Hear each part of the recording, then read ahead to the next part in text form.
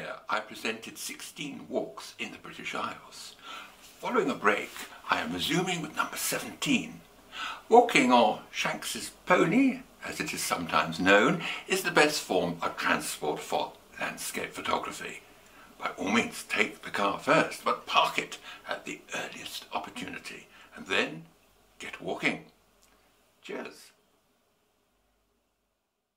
There are hidden areas of the British Isles that, for no apparent reason, do not find immediate favour as places to visit or walk. National parks tend to act like honeypots, where it is the done thing to put them at the top of a photographic must-do list, becoming a cliché. There are plenty of other areas that are just as good, and perhaps best of all, you can have them to yourself whilst everybody else is jostling for a view in the lakes or Snowdonia. The Hergest Ridge falls into the category of a first-rate landscape off the beaten track, known, however, by walkers on the Offa Dyke National Trail, which follows the Welsh border from the Severn Estuary to the Irish Sea at Prestatyn. It is in Herefordshire, west of Kington, a major stopping point for travellers on the trail. Leaving town, pop into St Mary's Church first. It is worth a look, before taking Ridgebourne Road to Hergest Ridge. There is limited parking further up, but not in the car park opposite the entrance to Hergest Croft Gardens, unless of course you wish to pay it a visit first. The lane, now a cart track, reaches the broad expanse of the ridge, and soon the photographer receives a good idea of the terrain and what to expect. Although the ridge rises to more than 1,000 feet, the ascent is gentle. On a broad path, the climb hardly noticeable. This is a landscape that demands good weather, as higher up the views are 360 degrees. My visit was in the aftermath of Hurricane Dorian, but by the time it reached England its power had abated. Nevertheless, it gave rise to some dramatic lighting interspersed by some decent stretches of sun.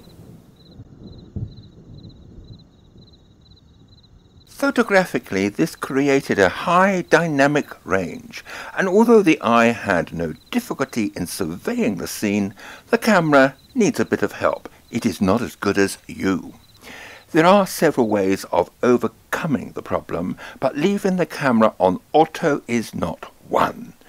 Neither do I follow everyone else. I tell the camera what to do, no matter how clever it is technically. I am hand-holding the Olympus EM1 Mark II with the 12-100 Pro lens. Both have stabilizers, so that lightens the load. I saved the RAW, but underexpose, yes, underexpose by minus 0.3 EV to avoid blown-out highlights in clouds. Then I spot meter off highlights and lighten shadows in post-production. The ISO is kept at 200. There is no point in changing that, but I set white balance to daylight or cloudy. I am exposing to the left, not right, because I do not like overexposed highlights in clouds that cannot be corrected.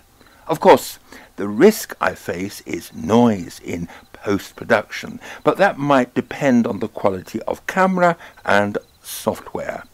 I don't follow trends. I am not a real photographer, so I am told. So you won't find me lugging a tripod or with loads of filters. I considered it but found the queue too long. I give you, at the end of the day, pure spring water. I continued my walk to the Welsh border. This is it, not much to see, is there?